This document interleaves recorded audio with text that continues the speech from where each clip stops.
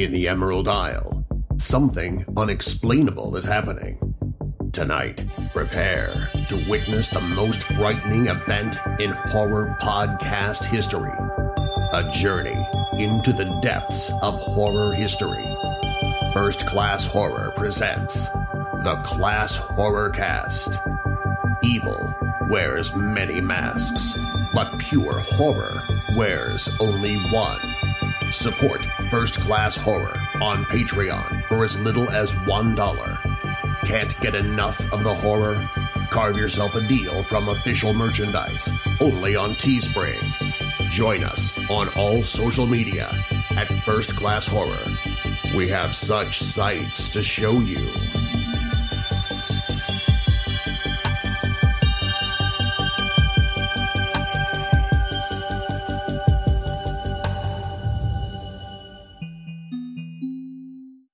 William Lustig has been and still is a true fan and student of the movie business. He started his experience working behind the scenes in the adult film industry before working as a production assistant on movies such as Death Wish. In 1980, he burst onto the horror movie scene with the cult classic Maniac. From here, he took a detour from horror with the urban revenge movie Vigilante. He delivered another horror masterpiece in 1988 with Maniac Cop, and then followed up in 1990 with the even more successful sequel. He took on the trilogy movie but ultimately decided to walk away from the project, and his absence was certainly felt. His last outing as director was Uncle Sam, which was a great overlooked horror movie. From there he decided to work with Anchor Bay, producing DVD documentaries, and eventually started his own label, Blue Underground, which restores and re-releases popular and little-seen cult classics and other grindhouse action, drama and horror movies. We had the chance to talk about his journey, some lessons in both filmmaking and life, and some of his favourite moments. We also had a chance to peel back the curtain on what really went on behind the scenes of Maniac Cop 3. William is a fantastic mind in film and a true gent with a wealth of knowledge. I hope you guys enjoy this as much as I did.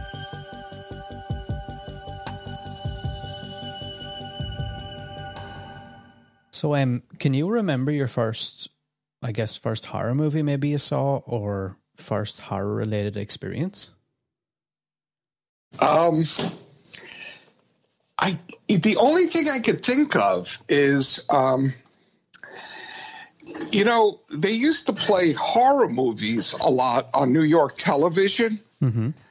And I think that was probably my first horror experience. I don't think it was in the cinema.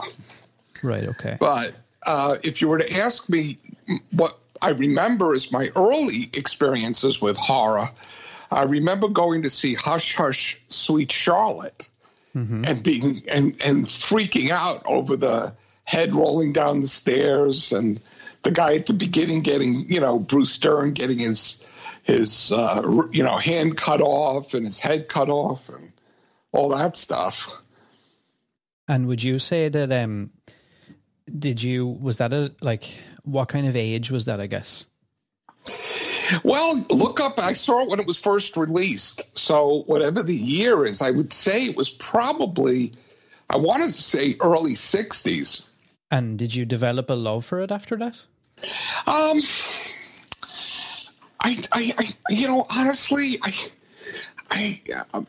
I don't remember. I don't have a sense of when I fell in love with horror. There wasn't like a pivotal moment or an epiphany or something where all of a sudden, I love horror. I loved movies. I loved all kinds of movies. I loved the James Bond films, the World War II adventure films growing up, the movies like The Dirty Dozen, Kelly's Heroes, all those films. And, I was pretty well-rounded. I would say I started to become more immersed in horror probably in the late 60s. Excuse me.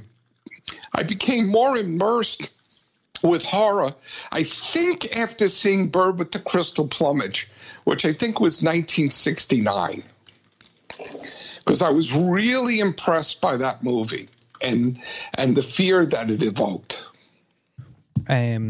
So from there, Did you, okay, so would you say from that point, like a lot of people who have maybe experiences with horror, especially, they kind of, they also have stories of things like maybe being a collector of something, whether it be, I'm not sure, like comics or toys and stuff like that? Actually, I never collected comics or toys, but I did collect soundtrack albums. And I remember purchasing the imported LP of the soundtrack for Bird with the Crystal Plumage, which soundtrack I used on one of my early student films. Oh, wow. Yeah. Yeah, I was so impressed with that Morricone soundtrack. Oh, God, it was so great. It still is, of course.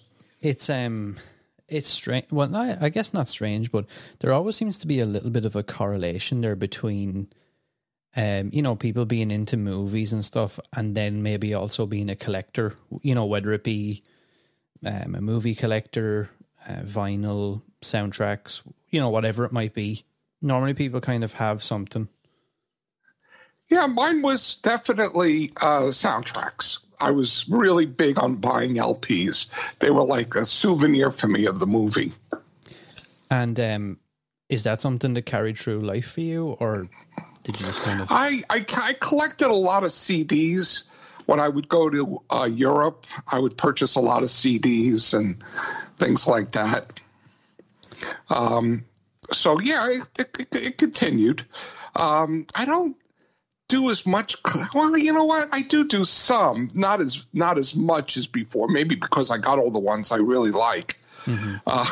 But yeah, I mean, I still occasionally I buy soundtracks and things like that. It's insane to see how much vinyl has kind of come back around now. Yeah, but I don't have a turntable, and I have no desire to run out and buy one. I'm okay with CDs. Yeah, I had a huge CD collection, and then somebody bought me a vinyl as a gift, and it just kind of... I only have a small collection of vinyl, but so many horror movies now get these really cool, like, collector's vinyls, and I think... Oh, I know! Yeah, and like for a lot of people, it becomes more collecting that, I think, than actually even listening to the record. I think so. Yeah, I think they look at it as, for collecting. Yeah, no, I think some of the... I mean, I've had some nice vinyls come out on soundtracks for my movies. Beautiful vinyls. Yep. Okay, so at what point then would you say that you started to shift towards wanting to work in the movie business, and when did that really... I would say it was I would say it was around the same time, the late 60s. I was this is before I was in high school. I really had this desire to make movies. I was just in love with with the whole idea of making movies. I used to go to the public library and read books on the making of films, and books about Hitchcock and Frank Capra and technical books. Mm-hmm. I remember going, I don't even know why I did this, but I had the chutzpah, there's an expression, to go to a camera rental place in New York and asked to kind of learn how to use the equipment. And they were very accommodating. I mean, there I was, probably 14, 15 years old, wanting to learn how to use camera equipment. And they actually, they allowed it or whatever and showed you and let you? Yeah, well, they were showing me. They didn't let me take the cameras out, but they were showing me in there. And I don't know, I think they were kind of surprised that I showed such an interest. And I was just going to say, I guess a lot of people probably don't shoot their shot and attempt to maybe ask or put themselves out there. So, yeah, I mean, I think I think these places think in the long term. They see somebody interested today or passionate today is going to be the DP, 10 years from now. That's is going to be responsible for renting equipment from the place. Mm-hmm. Yeah, that makes sense. Can you remember maybe some of your first jobs when it started to feel like the dream was real, maybe? Well, the first job I had was as a production assistant on a adult movie called Hypnerotica, and I worked on that. Then after that, I worked as a production assistant on a movie called Across 110th Street. And then I started working in editing. You know, I was working as an unpaid apprentice editor at a place. Again, I wanted to learn how to use the equipment. I wanted to learn technical stuff. And one of the early jobs I had were syncing dailies for movies like Death Wish and The Longest Yard and The Gambler. All these movies I would sync the dailies. That's where you would sync the picture and the sound. And I guess was the intention always to start to direct at some point? Yes, yeah. I always was thinking of directing. I want to be a director. And, and I got little, I got moments during the, especially, in the adult business, where everything is very, I know it's not super professional as far as the etiquette of making the movies is. I would get chances to go out and shoot scenes, not the adult scenes, but the stuff that they really didn't care about, which was the scenes that bridged the adult scenes. And do you feel like that maybe gave you a good, I guess, experience in a way to be able to... I still learn to this day. I'm always... There's never a time, this is the great part about the business that I'm in, I never stopped learning. And I know I learned from adult movies, probably a lot more about the technical aspects because I was allowed hands-on experience with the equipment in a real situation. It was... I was learning how to load 35 millimeter cameras, work a Nagra, all this equipment, so that when I went out to make my early adult films, I had this great experience, a practical, real life experience, and which I know helped me later when I went to do Maniac. Because I had amassed a lot of experience. A lot of people who make early horror films don't necessarily have any background, practical background. They may have gone to school or whatever, but they don't really have a practical background like I did. So when I went to do Maniac, I was already pretty technically proficient. And do you find, do you think that's something that maybe everybody should do, where they kind of dip their toe in a lot of different aspects of the business to gain as much experience across the board? Well, if they intend to be a director, you have to understand everybody's job. You may not be able to do it, as well as they, but you got to understand it. You got to understand the challenges of a sound man, the cameraman, the editors. You really need to understand. You have to have a full picture. Or don't bother directing. It's not going to work. So, okay. So to answer your question, it would be yes. Yeah. And I've actually heard that a lot more. Of a couple of different people I've spoken to and stuff had mentioned, attempting to understand different aspects. That maybe it gives you a clearer picture because you get a full scope of why everybody's there, the pressure, the whatever is going on.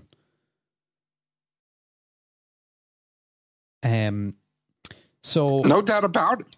So you done some adult movies, and then at what point then so you went straight from, I think, was it Hot Honey? Yeah. I think Hot Honey was 88 and the other one was not 88, 78. What am I saying? 78. And the first one was in 77. That was the Violation of Claudia. Yeah. And I know I started shooting Maniac in 79. So it was like the year after Hot Honey, basically. Yeah. And how did that come about then? How did you make the switch from that to Maniac? Well, it was always my intention. I wanted to make a horror film. Mm-hmm. I really wanted to make a horror film. I mean, I was making adult films, and I was doing the best I could, but it really didn't. I wasn't passionate about it. There were some directors who made those films who did better than I did, who were super passionate about the subject. Mm-hmm. I really wasn't. I mean, keep in mind, I was 21 years old. I really wasn't that, sexually experienced to the extent that some of the colleagues that I was, that were going out making films at the same time, who were like, 10, 20 years older than me. Mm-hmm. And so, like, how did Maniac then fall on your lap as regards, obviously you've got this goal, you want to get to this point. How does it all sort of, how does everything come together to get you there? Well, it didn't fall on my lap. I was trying to make a horror film right after doing Violation of Claudia. Mm-hmm. Yeah. I had met Joe Spinell when I worked as a production assistant on a movie called The 7-Ups. Mm-hmm. And Joe was playing a thug. And he and I kind of hit it off because we were both horror fans. And he went off and started, he was continuing with his career. He was a very active actor. And but we kept in contact about making a horror film. And that was our goal. He would call me from Italy while he's making Star Crash, and I started working on. We worked on one script that we abandoned, and then we worked on another one, and slowly we were able to mold a script for the movie Maniac, what became Maniac. And Joe had an acting window of opportunity. And we were unable to raise money. Nobody would give me money. They think you could do a porno. Could you do a horror film? Mm-hmm. You're almost better asking for money to do a horror film when you've never done anything else. Yeah. And so I, hat in hand, going around trying to raise money. I got so frustrated, but I had amassed a small fortune of $30,000 from doing those early adult films. And Joe was working on the movie Cruising, and my boyhood friend Andrew Garoni had some money he had amassed. And so with a grand total of $30,000, $12,000 from Andy Garoni and $6,000 from Joe Spinell, $48,000 in the bank, we went out and started shooting Maniac. That's and it just goes to show the determination and stuff that you guys had to, because I would imagine to have $30,000, especially back then, it probably wasn't necessarily something that you wanted to, I don't want to say give up, but maybe the confidence that you had that you wanted to do this, that you were willing to put in. Well, you know what I tell people in film class? Mm-hmm. The beauty of being young is being fearless. Now, some people do that by, driving cars too fast, drinking too much, taking too many drugs. Whoever made us gave us a fearless gene when we're young that begins to fade off as we get older. So it never occurred to me. Even, I also forgot to tell you, during the production, maxed out my credit cards, took unsecured loans from a bank, a small loan. I was doing everything to keep the movie moving forward. And so it just never felt like failure was an option. It's hard to explain, but I think when you're young, you just don't think about that. Mm-hmm. Maybe in somebody looking, looking in on what we did, they would say, "Oh boy, this is technically foolish," but I didn't feel that way. I mean, it worked out. It worked out great. It worked out perfect. Yeah, it worked out really good. Yeah, I mean, it couldn't have been better. But there was a risk, but I never thought of it. It just You know, it's funny. It felt inevitable. Now, did I expect Maniac to become a classic, that we'd be talking about it, 45, how many years later, 40 years later or something? You know, we're still talking about the movie.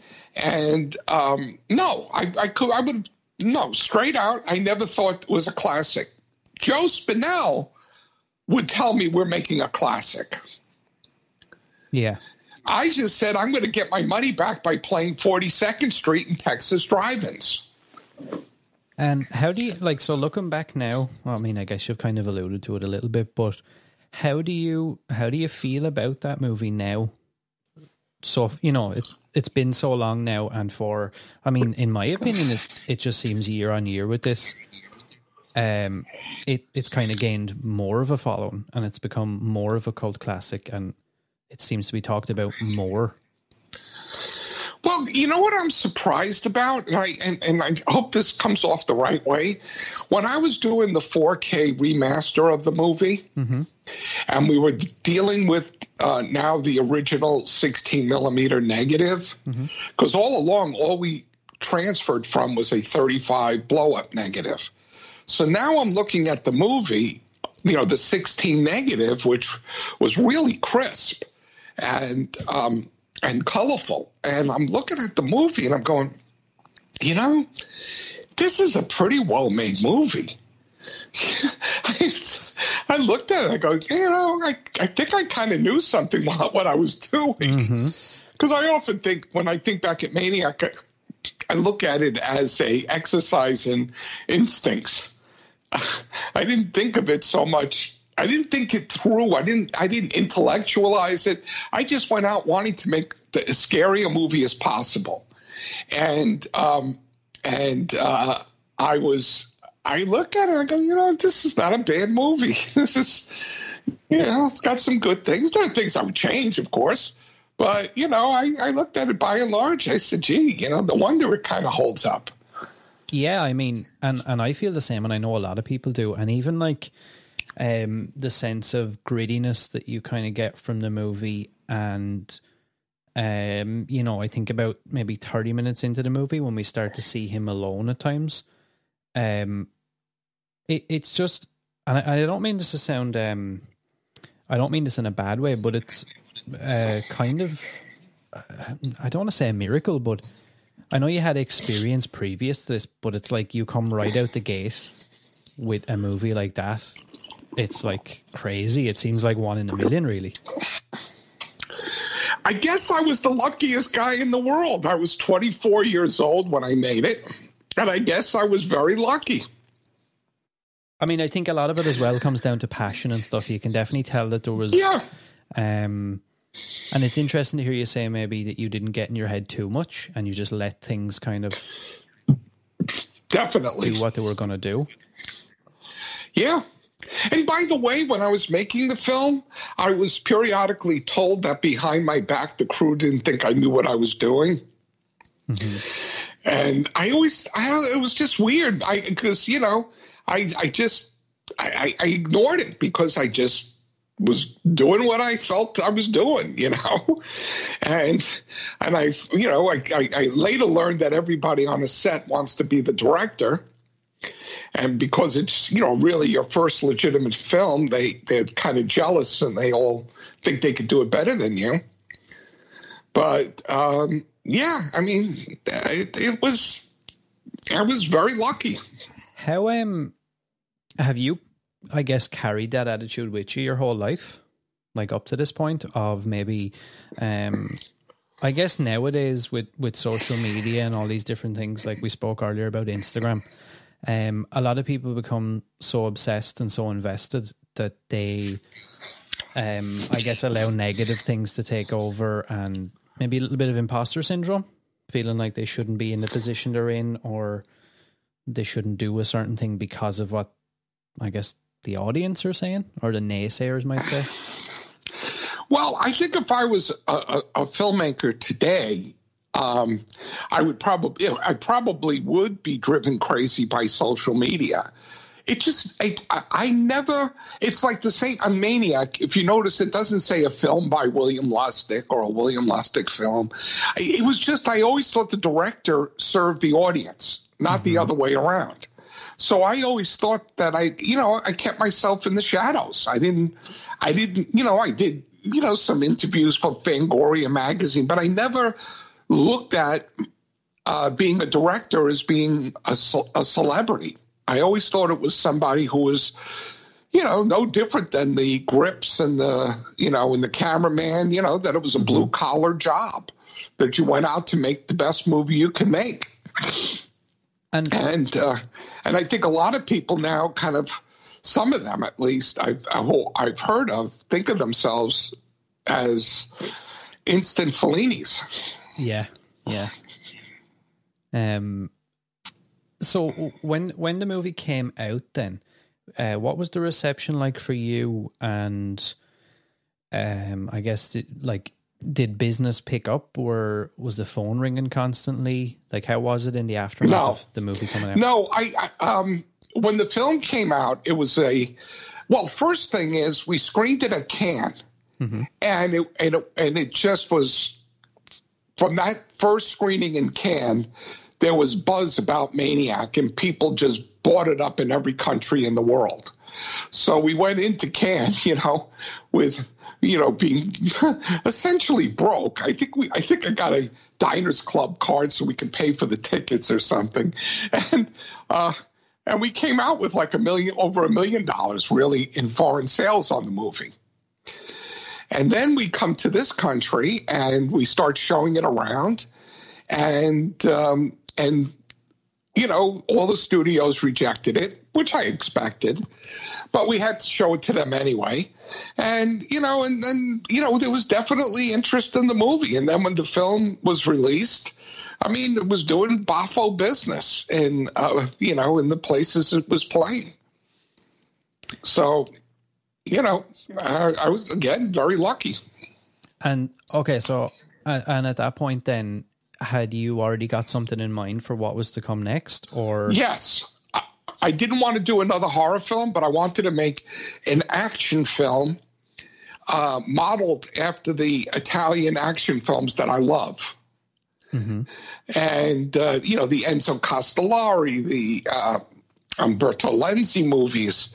That's the kind of movie I wanted to make, and that's Vigilante. I made Vigilante.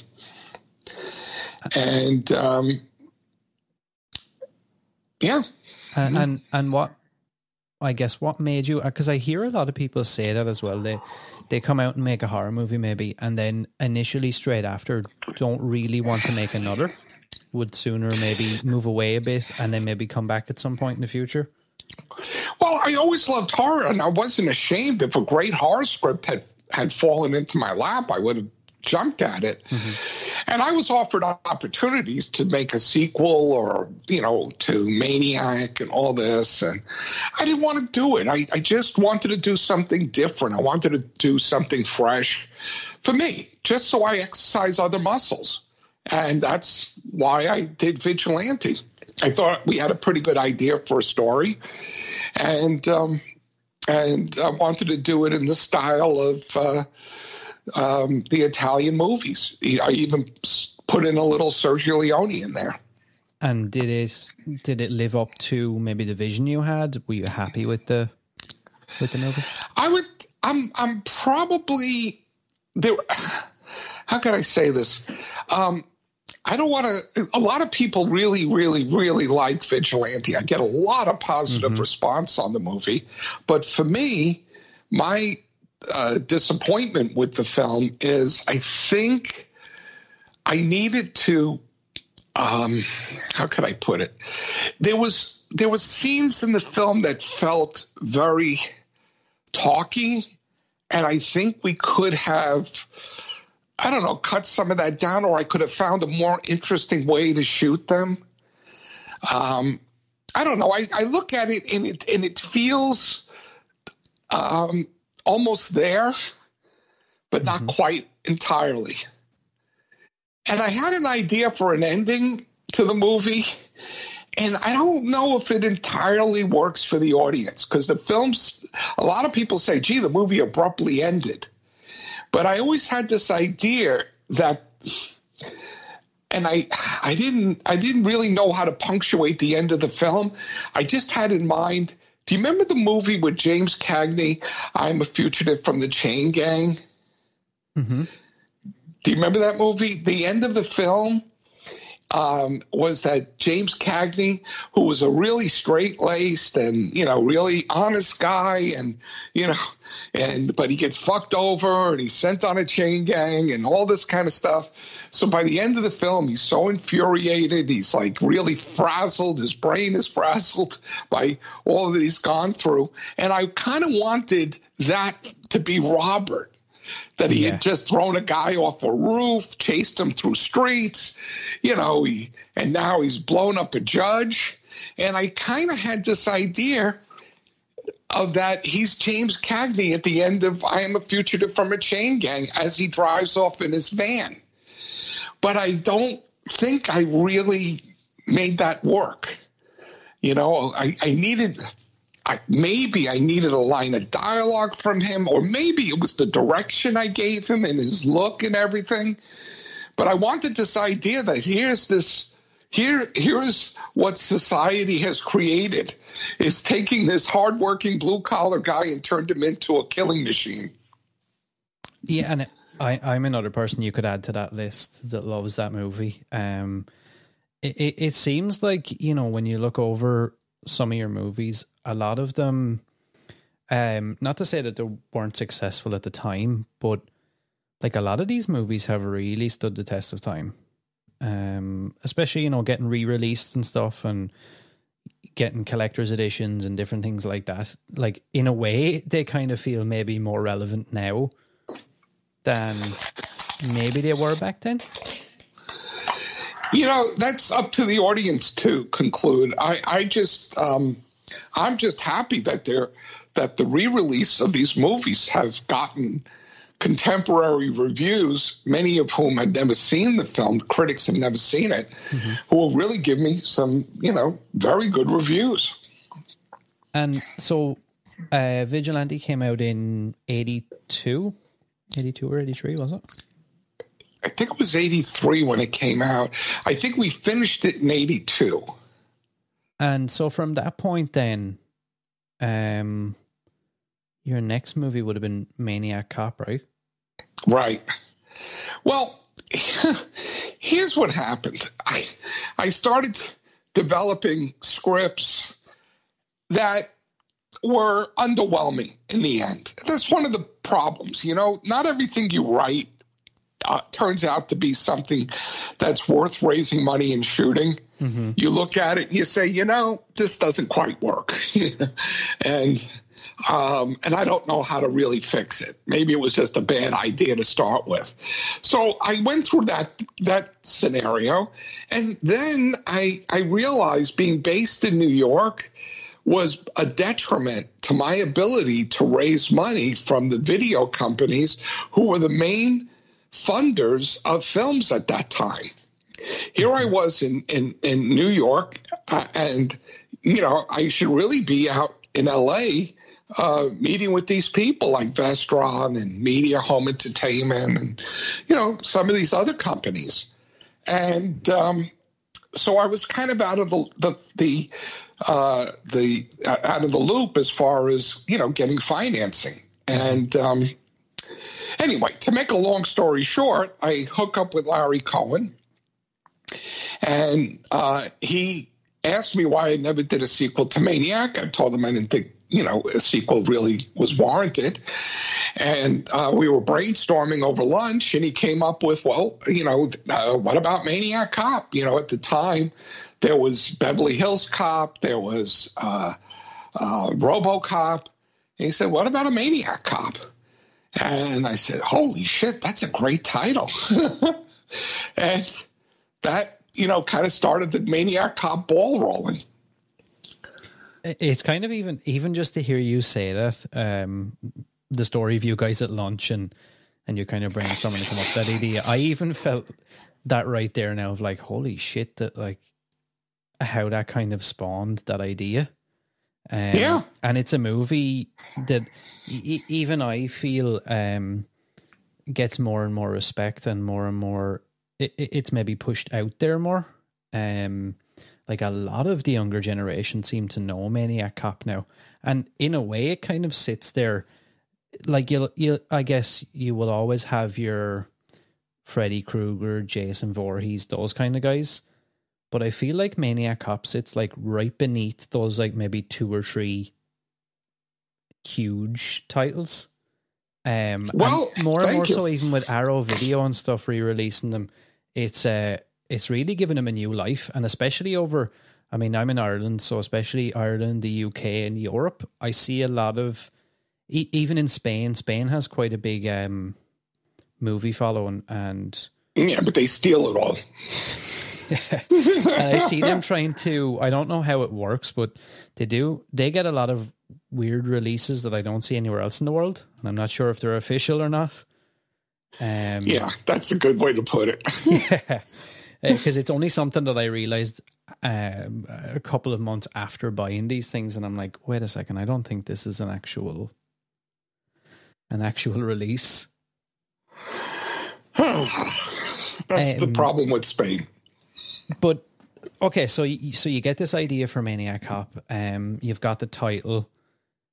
So from there, then you guys developed a story. And well, actually, Larry went off. Well, let me just tell you, it's kind of funny. We came up with the idea in February. Mm-hmm. The next month is March, and that's where they have the St. Patrick's Day parade in New York. Mm-hmm. And Larry and I both felt that the St. Patrick's Day parade would have to play some role in this movie. We didn't even have an idea. We didn't have a story. We didn't have anything. Mm-hmm. We got to shoot some St. Patrick's Day footage to use in our movie Maniac Cop.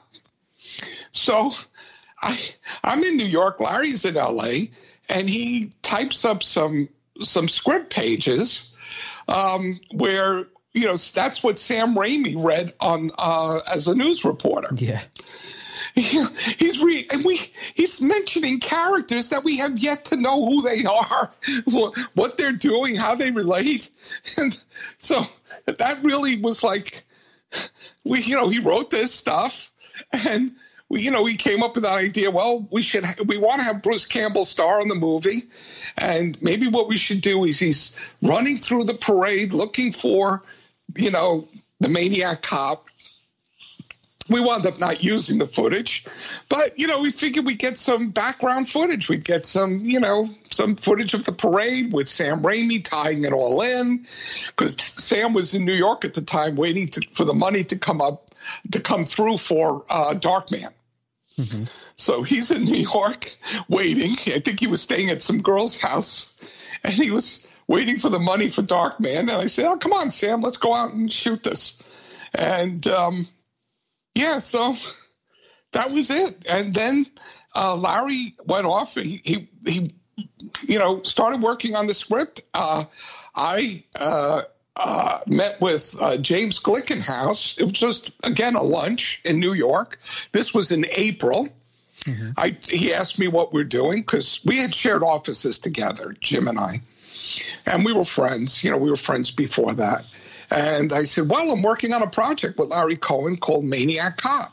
Maniac Cop? Oh, that sounds great. And he says, I'm about to go into partnership with a guy by the name of Lenny Shapiro. And how much do you think the film would cost? I said $1 million. And, I was pretty right. The film wound up costing about $1,200,000. And he put up the money. God bless Jim. He put up the money and left us alone. And when you had that conversation with him, how much of the story did you either know to give him? I didn't know anything. It was just basically off the title Maniac Cop? Yeah, it was off the Maniac Cop. He didn't even ask to read a script. That's crazy. He knew me. Really it wasn't good. like I was unknown. It wasn't like I was an unknown entity. He knew me for many years, so he trusted me. And eventually he got a script, and I guess he could have pulled the plug if he didn't like it. Mm-hmm. I guess but he again, probably were you I guess you were probably enthusiastic and kind of behind this project, so he could probably read from you this was a good bet. Exactly. Yeah. Oh yeah. Yeah, I think, first he was forming a company, and these are the kind of movies that they needed to, they needed to fund movies like this for the company. So he had a need for product, but he was also looked at Larry Cohen and Bill Lustig. I've known Bill for I think at that point we knew each other for at least 5, 6 or more years. And so it was a no-brainer. And so at what point then does Larry come back to you? Is everything fully completed and fleshed out by the time maybe you're back talking about actually making this thing?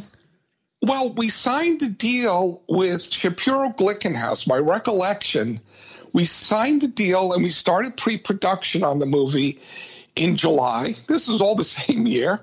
And Larry had delivered me a draft of the script in June. And we were revising the script and all that. And the script was in a constant revision, not in a big sense where we're rewriting everything, but as I found locations and I hired a stuntman and we were talking about, what if we try this? What if we try that? The script changed. It was fluid. In fact, the entire ending had changed on it, but it was essentially the same. It was the same story beats, but done differently. Mm-hmm. And for Maniac Cop himself, did you guys, I guess, have a vision for exactly how he'd look? Or did you have somebody in mind? Or was Robert always that guy? Robert, in my mind, was always that guy. For Larry Cohen, it wasn't the same. So we met with people and Larry had in his mind, maybe we should get somebody who's a dancer, who can move around. I said, no, it's got to be big and scary and, and all this. But, what's so funny is I kept fluctuating in my mind. Who is Maniac Cop? Is he a zombie? Mm-hmm. Is he someone who was, who's come back from the dead? That was, or is he somebody who, is still alive, and I couldn't quite put in my head what I had trouble settling on who's Maniac Cop. That went on probably throughout the entire movie.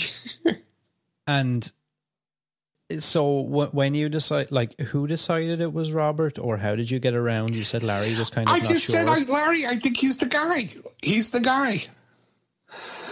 I was the director. Larry really wasn't the producer. I was the producer-director. Larry's name as producer was because, he was working for less money than he had gotten paid on other projects, so he wanted a producer credit as a perk. Mm-hmm. But he didn't produce it. I produced it. And so it was my final decision. And what was it about Robert that drew you to him as the character? I saw Robert in a movie called Night Stalker. Mm-hmm. Very little known film where he played the killer in that movie. And I found him in that film to be very frightening. Mm-hmm. So, and I just thought he'd be perfect. Yeah, he's one of those characters that now I look at as he is that character. Mm-hmm. I'm not sure how to explain it, but he doesn't feel very interchangeable. I've tried to imagine. Yeah. I've seen people online. People do fun things where they'll recast a movie and replace people with different actors, and he's just one of those people I kind of struggle to not see his face and see him in that. Yeah. No, he was great. Was it well received when the movie came out? Was there a lot of buzz? The film was extremely well received overseas. Right off of a promo reel, Shapiro Glickenhaus was able to recoup the cost of the production. Wow. And I hadn't finished the film yet. But here's where the story gets funny.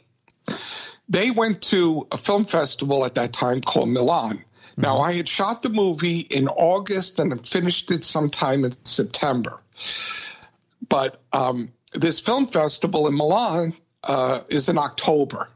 So they wanted a promo reel to be cut so they could exhibit it and try selling the movie. And we cut the promo reel and, and they went over there. They sold the movie, recouped the budget. And so everybody it was sort of the movie, they didn't, how can I put it? They didn't really care about the movie at that point because it wasn't in trouble. If that makes any sense. They didn't have like a risky investment or anything. So and one of the things is I always under promise. So when they would ask me, even before they went to Italy, they said, "How's the movie?" I said, "I think it's okay. I think it's going to work." I would say things like this because I didn't want to get their expectations up high. Anyway, when I finally finished the movie, there was a private screening for the two executives at Shapiro Glickenhaus. And we're in a theater in Hollywood, a private theater. And I'm there with the editor, and we're sitting like 10 rows behind them. And we show the movie. I don't hear anything. And at the end of the movie, both of the guys bolt out the door. They don't say a word to me. And I'm going, what the fuck? They hate the movie that much? They don't say a word to me? Did they think I stole the money? What is wrong with these people? So I follow them out to the parking lot. I catch up with them. And the guy who did the foreign sales on the movie turns to me. His face is beet red. A British guy, by the way. Beet red and he turns to me and goes, "Why didn't you tell us this movie was going to be that good?" And then he starts rattling off all the territories they sold and how much they could have gotten had they waited to show the movie. Like they said, well, we did Germany, we got 150,000, we could have gotten 300,000 if we had, and then he goes to Japan, goes through all the territories they sold on the movie, pissed off that they had undersold the movie. So when it came to the U.S., it was like, how can I explain it?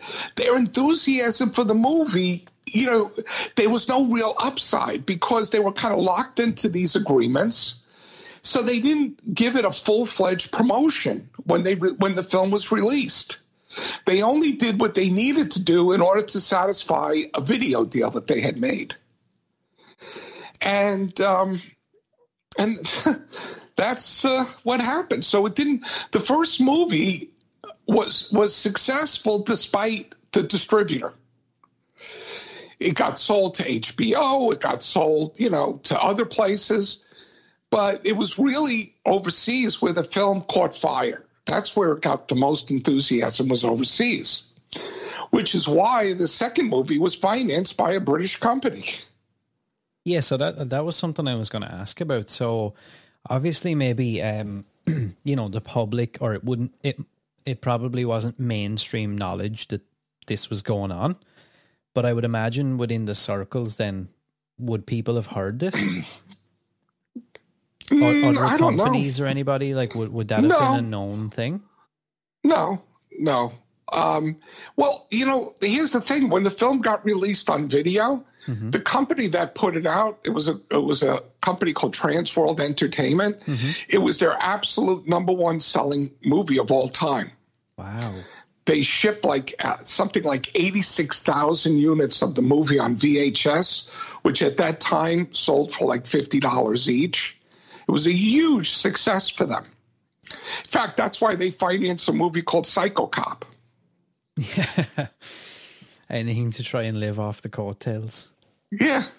And the thing is, you know, it's weird, but and sad at the same time, because I considered the people at the company to be friends of mine. But it was weird because the Maniac Cop's success became an embarrassment because they had undersold the foreign, you know, they had done this video deal in the U.S. So, and, you know, they were like really, you know, kind of annoyed. You know, I think also it's why they started their own video label after Maniac Cop, because they were annoyed they undersold the picture. It's crazy to hear that story went that way. It was just a really odd experience because it was egos and embarrassment and you know, sometimes maybe I rubbed a little salt in it. You know, I was young. You know, I realize in retrospect that might not have been too smart. But when it came to doing the sequel, these guys were like, you know, well, the first was success, but how can they make a sequel to the movie, you know? And remember, at the time, sequels were always considered to be inferior to the original. And so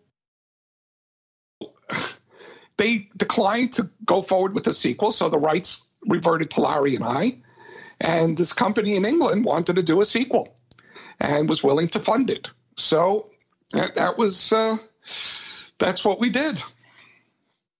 That seems crazy to me that they were so bitter over the fact that the first one, it's kind of I guess maybe a weird battle for them in their mind of like, something was so successful, but we undersold it. So now I actively kind of nearly don't want it to do as good.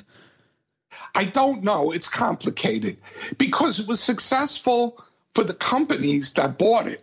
Very well, by way of example, they licensed France for 50,000. The British company was able to license France for 500,000. Wow. So you get a sense of the success the film had. That's, you know, that they were able to get. I mean, the first film was licensed to Japan for like $150,000. Shapiro Glickenhaus, $150,000. The British company licensed it for $800,000. The sequel. That's crazy. Yeah. And so, did you guys know when you got the rights back? Did you guys know that, okay, we've got something now, we can really go with this? Well, I was more concerned about making a sequel because, again, as I said, 9 out of 10 sequels suck. And so I was worried about doing a sequel. I was worried that it just wouldn't live up to the first one and all of that. So I had this determination, you know, and that it wouldn't suck. Larry delivered a really good script. And I saw a script that I could run with. So I felt like, you know, 75% is already done. You know, that the script had a good, you know, it had a good structure, good characters, and I could really run with this. You know, it's always, again, as I said, it's always fluid. You change things as you go along. But I saw that it fundamentally was a good script and had some wonderful scenes. And so with, you know, so with this British company, I wanted to, you know, get a bigger budget. And ultimately, we wound up with a $4 million budget. And so I was able to get, you know, some bigger names in the film and, you know, go bigger with the scope of it, the stunts, all that stuff. I was able to really, really ramp it up. And all I kept saying while I'm making the movie to myself is, this can't suck. This can't suck. It's got to be bigger and better than the first one. That was my mantra to myself. Maybe I shared it with some people at the time, but it was something that kept going on in my head. And when the movie was finished, did you Did you feel like you had achieved that? Yes. Yeah. You felt it, and like even before the movie had released. Well, I mean, before, the first screening of the film was in Cannes, at a huge theater in Cannes, not the Palais, but the I think it's called the Olympia, and they screened it there, and I mean, the audience just went crazy. They went crazy for the film. But it's so funny. The guys from Shapiro Glickenhaus were at the screening, and one of the guys says to me, the first one was still better. As he's walking out of the theater, I'm there gloating, with a big smile on my face. I think these guys felt depressed that they gave up doing the sequel. Yeah, I can only imagine. And he says to me, oh, the first one was better. Just anything to try and rub salt in a wound. Yeah. And they're gloating, and they're hearing everybody in the theater. They're all happy. They applauded, I think, at the end. Yeah, that's what I was going to ask. So is that kind of when you know you've got something? At that, like, do you really have, like, we've got the audience? But I knew I had something when I was mixing the sound on the movie. Okay. I knew I had something. When the music came in and, when you're seeing all the elements, come together, I said, this movie's working. It's working. I felt very confident about that movie. And, I mean, I guess, like, at least in my opinion anyway, I know you had explained some of the things that went on behind the scenes, but I would have considered Maniac Cop very successful, and then you bring out this sequel, and like you said, up until that point, and even still nowadays, a lot of sequels are seen as inferior, and then you have this sequel that gets a really good reception, and things seem to be going really well. Did you straight away think we've got to make this a trilogy, or no? In fact, I didn't really want to make a third movie. I was happy the way it ended. I thought it was a really good ending, and did I leave it open? Of course I did, but it was closed enough that I felt we've given it everything. Yeah. And I was off again looking to make a movie. I had come across the script that I really liked, and I optioned, and I started working on it. And I spent 2 years working on this project, and I got replaced as the director, and I was very disheartened. And in the meantime, there's a company that wants to do a third Maniac Cop. And, a director is not a director if he doesn't work. So I agreed to do it, but it was not something I really, really wanted to do. And did you feel that kind of from the get-go, that maybe your heart wasn't? Oh, no doubt. Oh, yeah, my heart wasn't in it. But there was some interesting things in Larry's script that I thought I could do something with. And then it all got gutted because the script that Larry had written had replaced Robert Davi's character with a black detective. And the movie was set in New York City's Harlem at a hospital, at a hospital that we knew existed. It was an abandoned hospital in Harlem. And, we felt it would be a really good setting, and we had exteriors that were around it that we thought we could use. And it was different than the other two movies. But the Japanese distributor, who made up a large part of the funding of the film, would not agree to fund it with a black lead. This became I didn't know this, but in Japan, it was considered, at least at that time, that a black leading man doesn't relate to the audience in Japan. I'm sure that's all changed today. I know it's got to have changed today, but back then that was the thinking. And so ultimately, we're in pre-production. Money is being spent. We're casting as the script indicates. And the funding company came to me. This was Overseas Film Group. And they said the Japanese are not going to sign the agreement. And I said, oh, God. They said, is there any way we could put Robert Davi in here? So I called to find Robert Davi's availability. As it turns out, he was available. And I said, Robert Davi's available. And so when we put Robert Davi in the movie, we now had a square peg in a round hole. Mm-hmm. Because what was in the movie did not relate in any way to Robert Davi.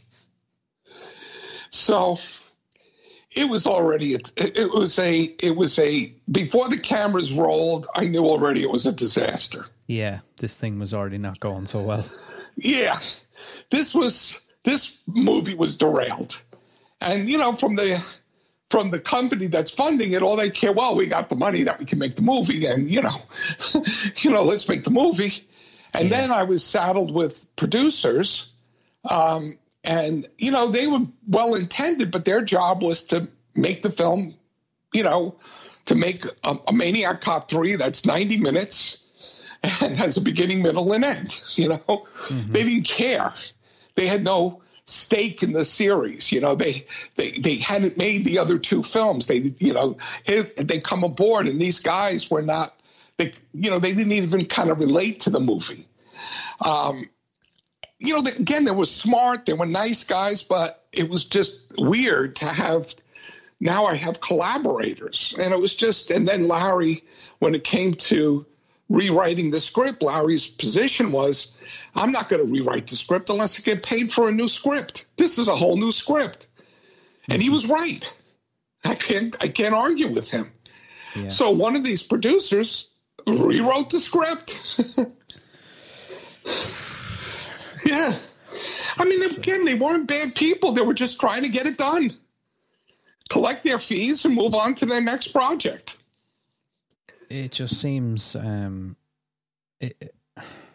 actually, it doesn't seem unbelievable in a way. Hearing you explain it kind of like that, you kind of start to, a picture is kind of painted of, like you said, I never really thought of it like that. They didn't have a stake in the Maniac Cop franchise, or this was just about, we need this movie to have a beginning, middle, and end by any means necessary.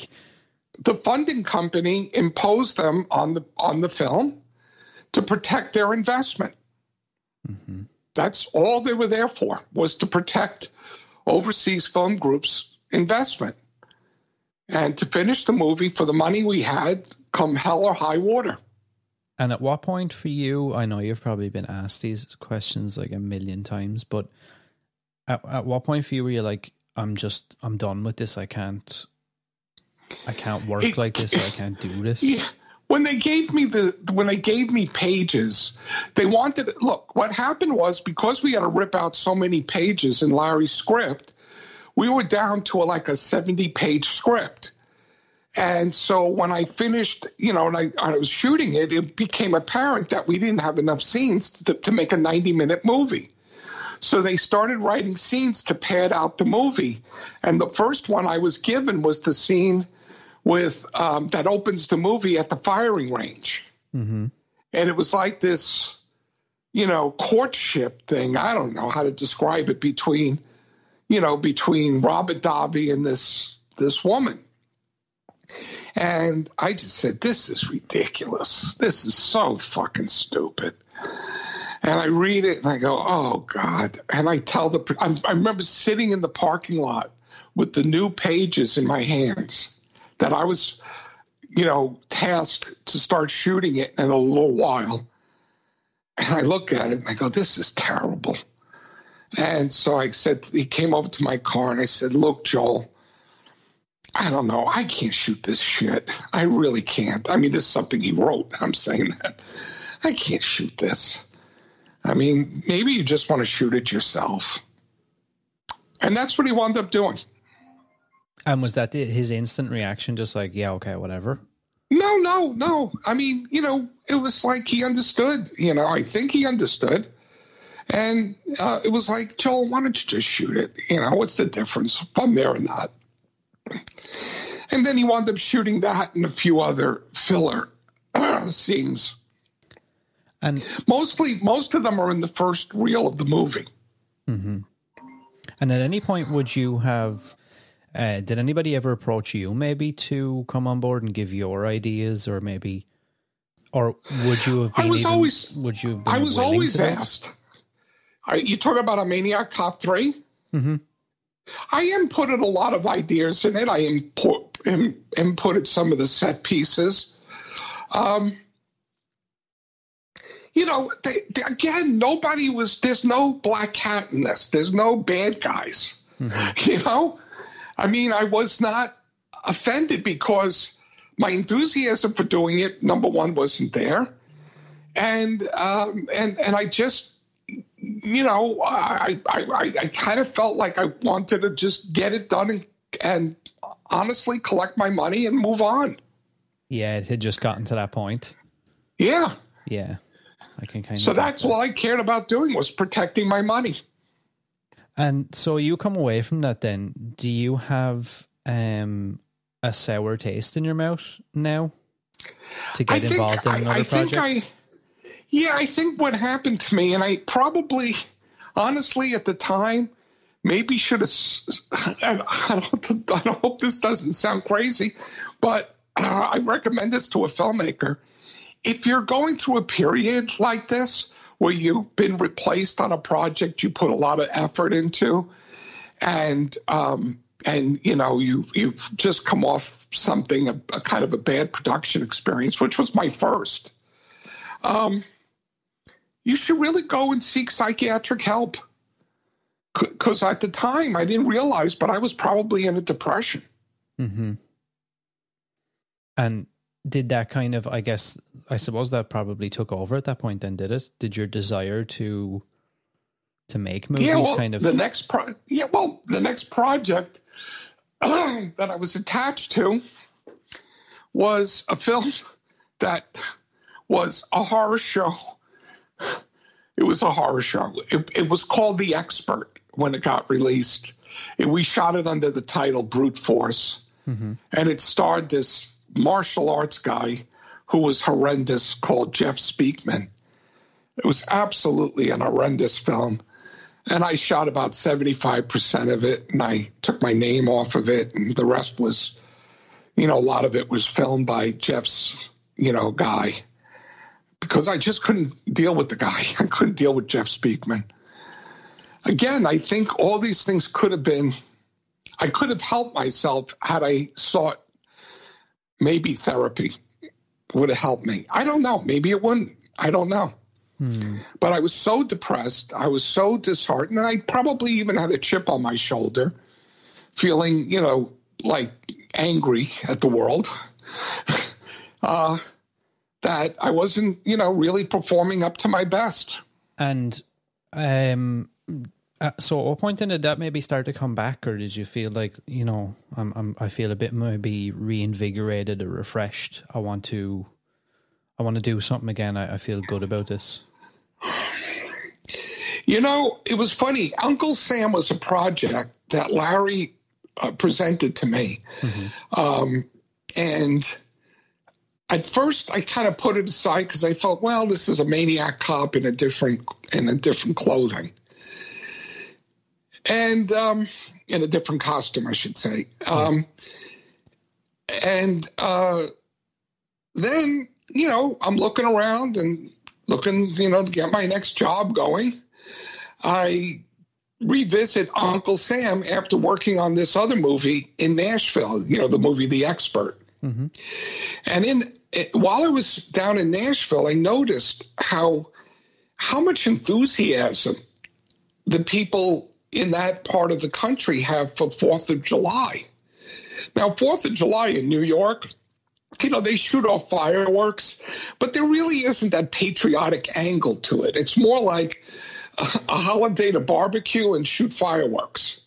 Mm-hmm. But no one takes into account the red, white, and blue aspect, the military aspect, all those things that are really, when you get outside the big cities, they salute, is all these patriotic things during 4th of July.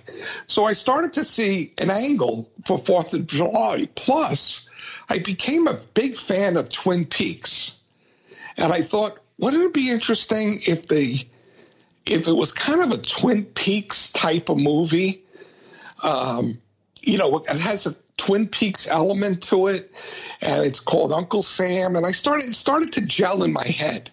I started to get an idea for it. And so, I could see where I can make a movie out of this.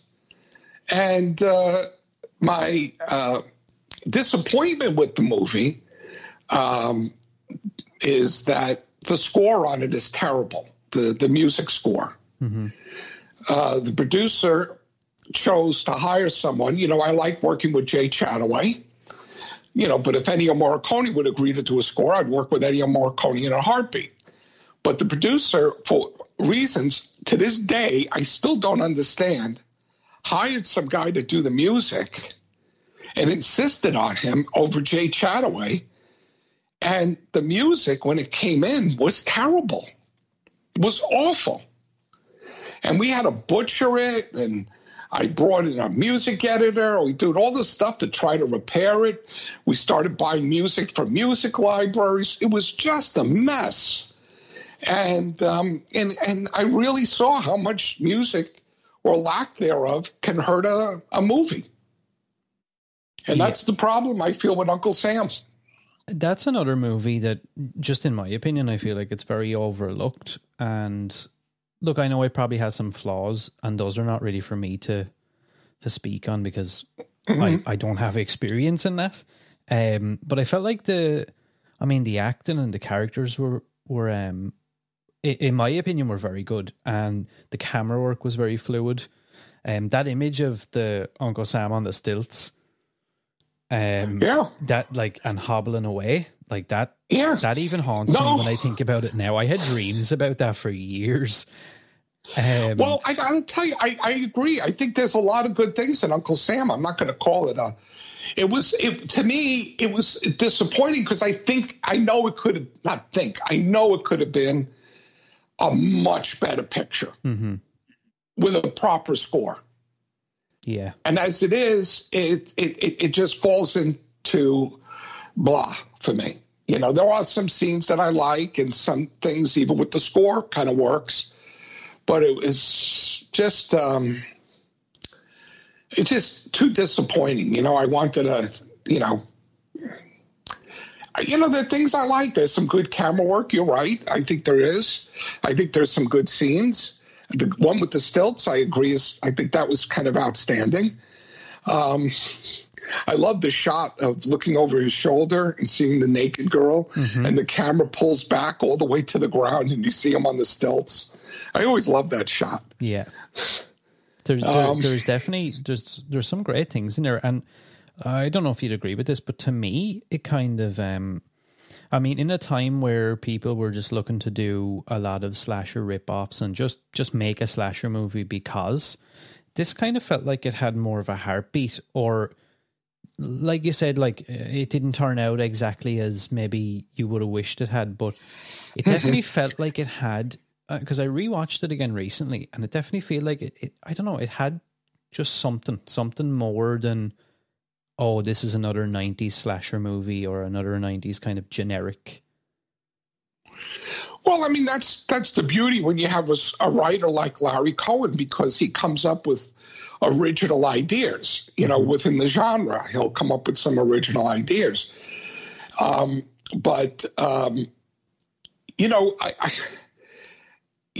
think back to the movie, and that's the part, that I think about. It's sore for me. It's a sore subject because I really felt I was stabbed in the back about about that. But, you move on and then I kind of, from there, kind of fell into the video business. Yeah. So that's what I was going to ask about. Did maybe all those experiences kind of one after another kind of make you think I want to move to do something, try something different in my career now?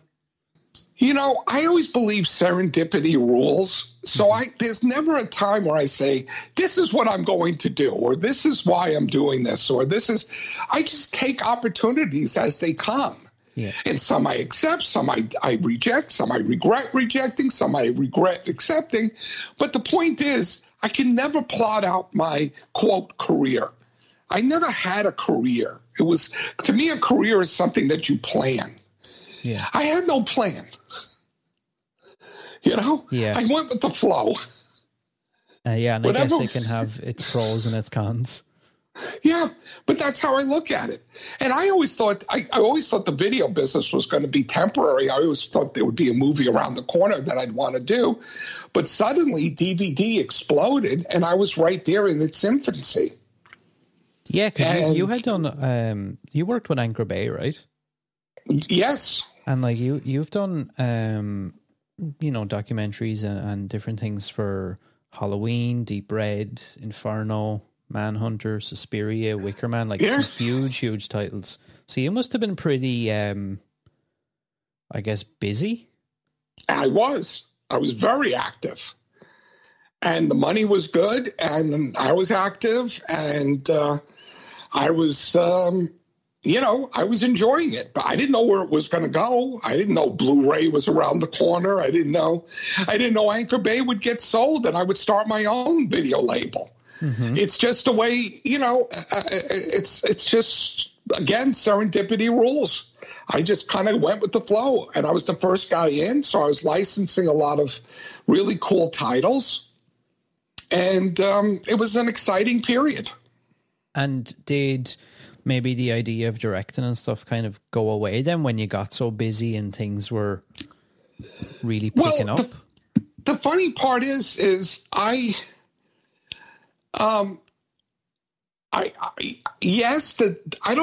never went away. I mean, I was always in my mind a director at that time. Mm-hmm. But when we were producing all these documentaries and I had other directors on them, I would collaborate. And, I'd get in the editing room with them and go over it and say, hey, what if we try that, And I always felt I was creative. I was feeling, that I wasn't giving up my creativity. And again, there wasn't like this great script in front of me that I wanted to make. Yeah, because people always give me questions to ask and stuff. And I think, and I probably felt like this before I started to talk to people like yourself. I think sometimes people assume, oh, well, if you're a director and I'm sure this has probably happened to you where you've maybe been offered certain projects that are probably some big name titles, for movies or franchises or whatever, and you turn them down because it just doesn't feel right or your heart is not in the script. A lot of people, I think, like a regular fan might think that, oh, well, of course you're going to agree to every movie. Of course you're going to agree to that name. And it's like, that's not always the case. Well, I did do that in the case of doing Maniac Cop 3, doing The Expert, doing, to some degree, not really with Uncle Sam, but I kind of felt with at least those two projects, I was doing it and accepting it only for the money. Mm-hmm. That was all that was on my mind, Mm-hmm. And one thing I could tell any aspiring filmmaker or anybody, creative or otherwise, don't do anything for the money because it never works out. You may get the money, but as far as the project being something you'll be proud of, it just doesn't happen. Yeah, just doesn't. And I started doing that. And that's another reason why I was kind of grateful that DVD got me out of it. Yeah. Because I would have accepted other things that I would regret. And that was actually going to be a question that I was going to ask is if you could offer advice to, not even necessarily, sometimes I hate being kind of, pigeonhole somebody and go, what advice would you give to a director? Because you've been multiple things throughout your life. I mean, like you said, you've branched off and you started your own company and you got your own stuff going on. What advice would you give to somebody who maybe is looking to be in the movie industry, or in any creative industry, I guess, that doesn't necessarily want the 9 to 5? Number one, if they're even considering a 9 to 5, forget it. Don't. I mean, if that's like they're saying, well, I want to be a director, or I want to go work, at IBM or something, I don't know, or at Apple. The thing is you got to feel as though you have no other option. That this is it, do or die. I want to be a director. Mm-hmm. This is what I want to do. That's the only thing I want to do, and I can't think of myself doing anything else. And I will tell you, the common denominator among directors is starting young. Mm-hmm. You can't, I mean, I guess you can, but it's rare that someone moves into directing when they're much older than 30. Yeah. You really got to get out there when you're young. And as I say, you're fearless. So, you know, can make mistakes. You're not thinking you're making mistakes, but you're fearless because, I'm going to do this no matter what, Yeah. I'm going to make this thing happen. I don't care if I got to rob somebody to make payroll that week, to get the movie made. Mm-hmm. You're going to do whatever you got to do. And, it's the way it is.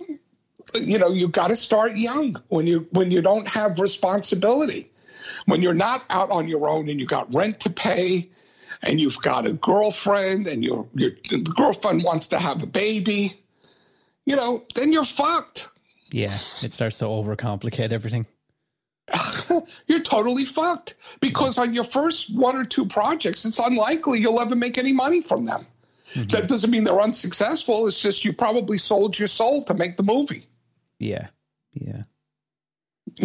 So how are you going to justify that when your girlfriend's at home wondering why you're not bringing home any money? Yeah, it's true. It's true. And I definitely do agree with what you said about the fact that if somebody's considering another option, I think I had heard, I'm not sure if it was Arnold Schwarzenegger has a famous speech where he talks about, somebody asks him about advice for the career in film, and he says, anybody that says to me, okay, so I've got plan A and plan B is, he's like, that person, no, there is no plan B. I just have this one dream, this one goal. It has to be that or nothing else. Well, I happen to agree with Arnold. Yeah, it's true.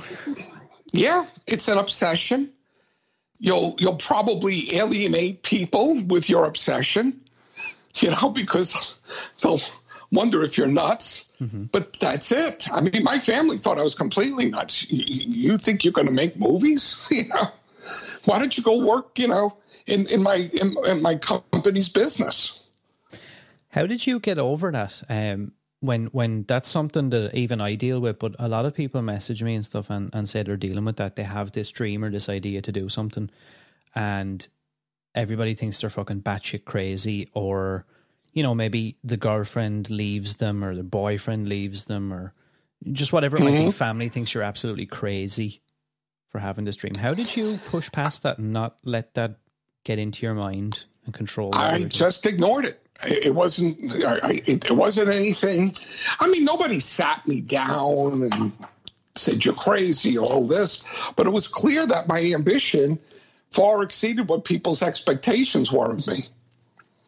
And just remember, it's a lot of fun later when you can gloat about what you've accomplished. Yeah, I like that you're transparent about that. That it feels good to be able to look back and see the success and see you proved yourself right.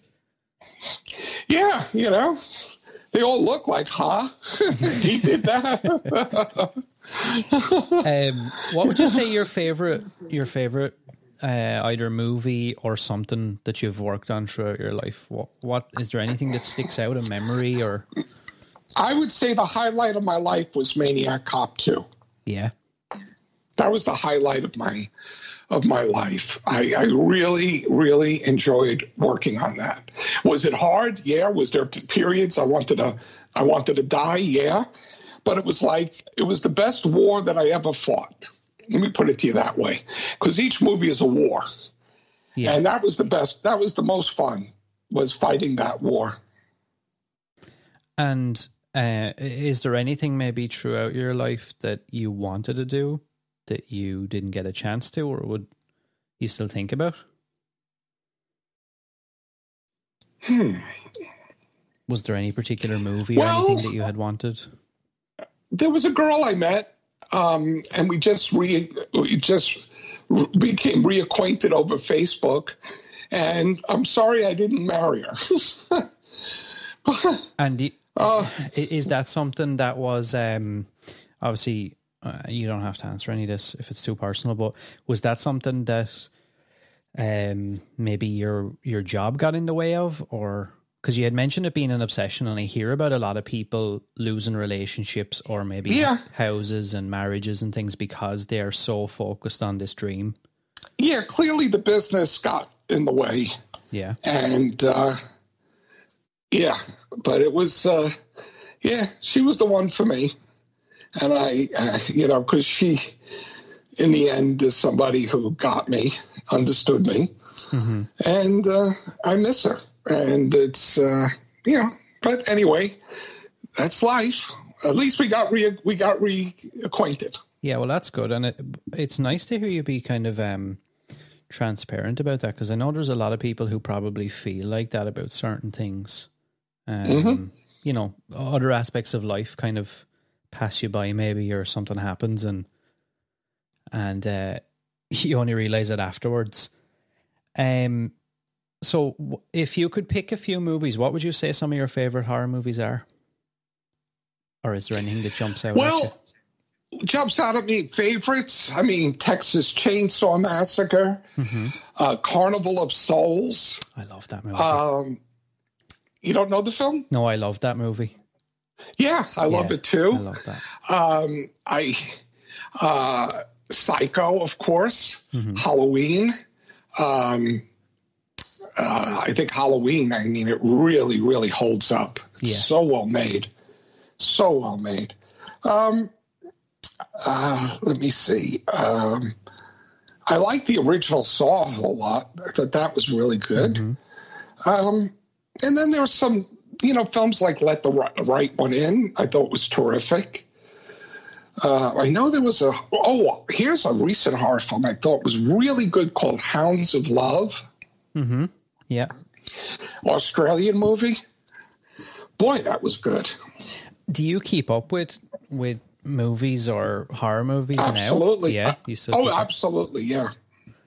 Absolutely.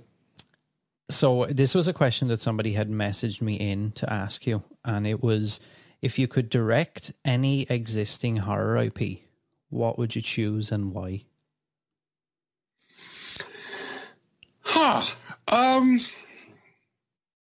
That's a very good question. I wish I had time to think about it, because I know there's probably something that I've seen that I wish I had. I guess this means I wish I had made it. Yeah, like I assume what they mean here is there a franchise or something that you would have loved to have given a go at, or whatever? I can't think of a franchise. I could only think of.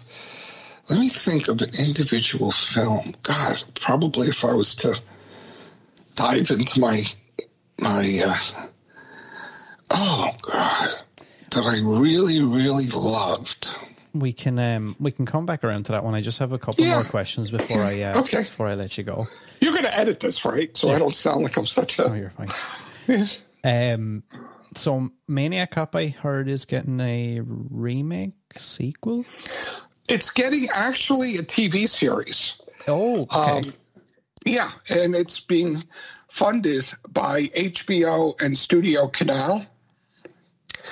And Nicholas Winding Refn is a producer.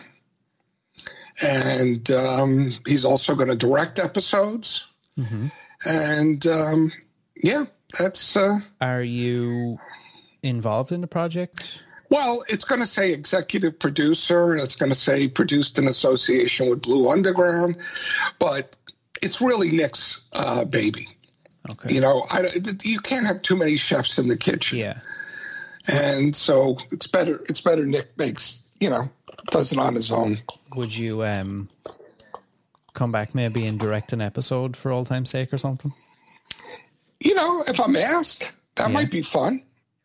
That would be fun, actually. I didn't actually think about that. Because I assumed I straight away when I had seen it, because I wasn't sure if the TV show was actually the route that it was taken. But my first thought was it would be super cool to see you maybe direct the first episode or something like that at some point in the show. Yeah. Well, thank you. I'm going to give it some thought. But yeah, I agree. I would love to do it. How does it feel to look at something that you were a huge part in making this what it is now, to see it kind of come full circle again, and it's getting a TV show in 2021, 2022? Well, I feel amazed. I feel amazed that it's come around. Mm-hmm. There's definitely, and when I heard this, there's definitely, I think, seeing the success that even your movies still have, 20, 30 years later, to a younger audience like myself and younger again, there's definitely room there, I think, to reintroduce some of these movies if it's done in the right way, whether it be a reboot or a reimagining or whatever you want to call it. There's definitely room there, I think, for the core idea to be modernized and kind of brought back into the younger group. Mm-hmm. So it's going to be exciting to see that come out. Okay, so final things then. Why horror, and what does it mean to you? It means that the audience reacts viscerally. It's not an intellectual experience. Mm-hmm. It's a pure emotional experience. I would say it's the other side of the coin of comedy. Yeah. And when people ask me, what's horror? What's horrific? What makes a horror film? I can never really articulate it because I don't know. It just feels right. Mm-hmm. Horror is very personal. That's why the directors of horror films tend to be, noted auteurs. Yeah. Versus somebody who does drama. It's the horror guys tend to have celebrity. Yeah. That makes sense. And it was something I always talk about with people as well. The horror community is, in my opinion anyway, it's probably more unique than any of the communities out there. And especially for film, like, there's such diehard fans, and they support projects like till the bitter end, really. I mean, there's a huge following out there for things like Maniac Cop now. Even still, all this time later, it still has such a solid fan base. Uh-huh. And I'm not sure if you get that all the time. Not, I know when I travel to Europe, I was recently, a year and a half ago, I was in Berlin, mm-hmm. and I could see, the success of Maniac Cop, that there was people there who were excited. Mm-hmm. And,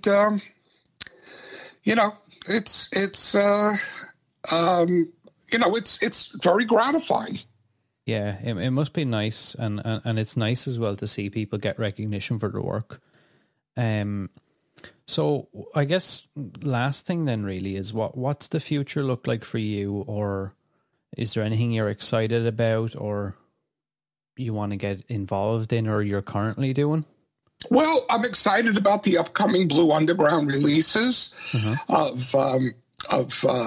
Final Countdown, and even more about Dead and Buried, mm-hmm. The Gary Sherman movie. The Dead and Buried is interesting because that producing the master, 4K master on Dead and Buried was a 3-year ordeal. Maybe really? Longer maybe longer, the search of materials on that movie. It's terrible, terrible, terrible that the materials on that film were so difficult to find. And I guess that's probably your work going forward is a lot of Blue Underground. And how much of your time does something like that take up? Because obviously it's kind of taken off now. I mean, yeah. Well, I mean, it's I can't say it monopolizes every one of my days, but you know, when something comes up, I do have to go into the labs and get on the phone to Europe and, you know, all this. I'm right now getting the materials in for Goodbye Uncle Tom. Oh, wow. Which we're going to do 4K. And there's a lot of work involved. That must be fun for you as a movie fan. Yeah, it is, definitely. The most fun of doing those featurettes, by the way, were meeting people that, but for those featurettes, I never would have met. I never would have met Christopher Lee, Roy Ward Baker. I can't go on and on of all the people that I got to meet through doing those featurettes. Where, you know, it was a great experience. Yeah, it's you know what as well, it's really nice to see that I know a lot of people feel like physical media is dying, and while it may be in the sense of mainstream, you know, you may not be able to go to Target or whatever at some point in the future and pick up these things. I do think things like what you're doing, you're not only selling, you know, your movie and your physical thing, to me, it's like a sense of nostalgia as well. You're kind of selling more than just a Blu-ray or a 4K. It's I guess a collector's item, but it's also a capsule in time, really. Well, I look at it, yeah, I can see that. I look at it as this. The films that I choose to put out have a fan base to some degree. Mm-hmm. And I look at it as giving the collector the definitive version of that particular movie with as many bonus extras that we could muster up based on people being alive or willing to do interviews. You know, that's what I try to do, and I really don't spare any expense in doing it. Yeah, and you can really feel that. And as somebody who collects movies, I'm loving this reemergence that there's a few select companies like yourself that are putting out these things that are, I mean, in my opinion, and a lot of people are probably saying, "No, shut up," but I feel like that. You could charge probably double the money because a lot of these are packed with things that we would never have dreamt of having as extras. Well, I mean, we raised the SRPs of the 4Ks to roughly $60, mm-hmm. And I think that's a fair price mm-hmm. on these, given the size of the market and the potential sales. You know, without having raised the price, we would almost certainly lose money. Yeah, for what's being put in, 100%, I could see that. Well, that's kind of it. We might come back to if you do think of something that you would have liked to have directed or been involved in. Maybe what I'll do is I'll text you. Yeah, and we can put it up on Instagram or something somewhere. I'll post it. Okay. Or on my website. Good. Well, that sounds like fun. I appreciate you taking the time because I know you're probably got a lot going on and it was quite early over there. No, Sunday I'm completely dead. There's no workers. But it was great to talk to you. At my apartment. Yeah, today's their day off. Oh, really? That's why I chose Sunday to do this. That makes sense. Well, I appreciate you taking the time. My pleasure. It's been absolutely great to talk to you. I will put the links for everything down below. So anybody who's listening to this episode, the links for Blue Underground and stuff will be all down below, anywhere you get podcasts. And I just want to thank everyone for listening. Hey, thank you. And thank you, audience, for listening.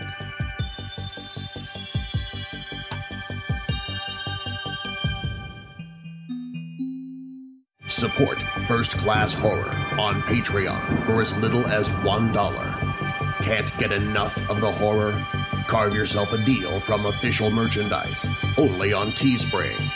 Join us on all social media at First Class Horror. We have such sights to show you.